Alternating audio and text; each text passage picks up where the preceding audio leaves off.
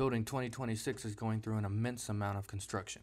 The largest construction effort on the building since it was originally built back in 1964. All of this is to make it ready for large-scale U-233 processing and thorium extraction. And here's how they'll do it. A majority of processing will take place in the heavily shielded hot cells.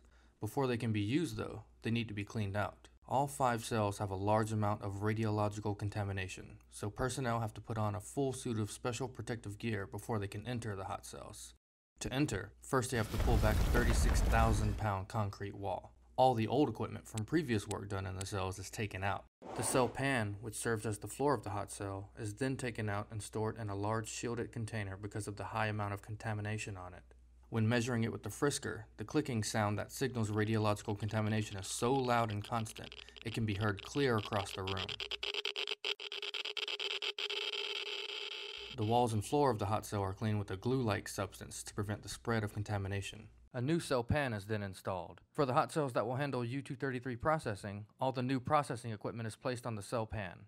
The other cells will handle the dividing of the canisters into workable sizes, so they get a different set of equipment. These cells will also have a new, easier-to-access entry portal installed to replace the burden of opening a 36,000-pound concrete wall every time a canister is put inside or taken out. And finally, the old remote manipulators are pulled out and replaced with new state-of-the-art ones with more carrying capacity.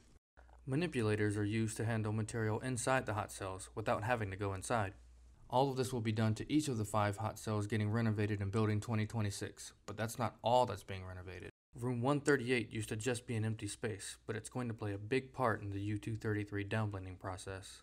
First off, a huge hole is being cut into the west wall so a 10-foot by 10-foot roll-up door can be put in. This door is needed because 2 30-ton tanks will be used inside the room to gather the downblended U-233 during processing.